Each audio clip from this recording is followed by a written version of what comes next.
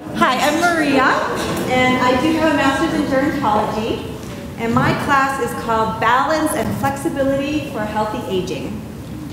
Sorry, I had to have these to make sure I don't forget anything. That mic is not working. It's not working? How would I do that? So loss of balance is actually not a part of the natural aging process. So it can come from medications or from inner ear issues, but actually it mostly comes from the fact that as we age, we become afraid to fall. And so then what happens is we don't challenge ourselves. And when we don't challenge ourselves, we become weak, and we do become more susceptible to falling, and it's like this cycle that happens.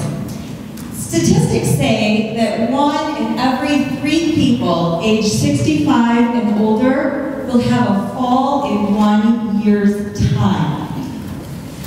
Now, some of those falls are moderate, some of them are more severe. Falls are actually the most common cause of non-fatal injuries and hospital admissions for trauma.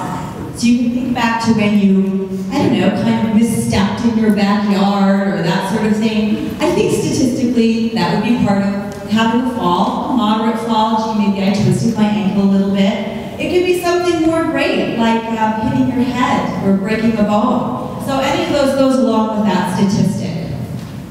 I do have a certification in yoga therapy, and this class is considered a yoga therapy class. Now, I always hesitate to say the word yoga because people think that we're going to be doing impossible pretzel poses that hurt their knees and their wrists. They tell me they can't do it, and then they stop listening to me. Okay, there are many different types of yoga. Some types of yoga, you're laying on the floor the entire time, and those classes are lovely. I'd love to teach one of those classes for sure too. Yoga therapy is a new profession.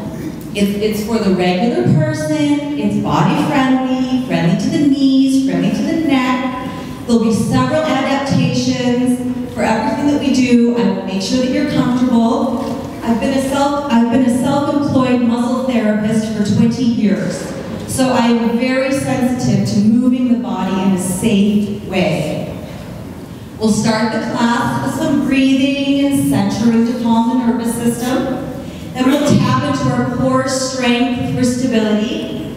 And then we'll use standing yoga poses that test our balance. So for instance, let me give you an example. We might start with tree pose. This would be a very moderate tree pose. If we want to lift our leg a little higher, we're going to test our balance a little bit more. If we want to lift it all the way up, let's go ahead and lift it all the way up. If that's feeling pretty good, we can always add our hands. We can always close our eyes. And I will have props available for you. You'll be against a wall. Every level will be accommodated. However, the class has got to be small. It is a small enrollment, so sign up soon. So you'll be testing your balance in a safe and controlled environment. I think I mentioned that. And then at the end of the class, we'll move onto the floor and we'll do a couple of those lovely flexibility poses that I was talking about on the floor. We'll be at my office, and so I've got bolsters, blankets, sandbags for support. We'll stretch the legs, the spine, the shoulders. And so really what you do is you come into the pose, and you get supported with a bolster or a blanket or a sandbag, and then you simply melt into the pose. And we can be in the pose for a period of time. And what this kind of stretching does is it's passive. So it's not an active stretching, it's passive, which means that it's going to target the connective tissue. And it's going to very, very slowly, gently release that connective tissue, which is fabulous because it increases your joints range of motion. It lessens your chance of injury because you're more flexible.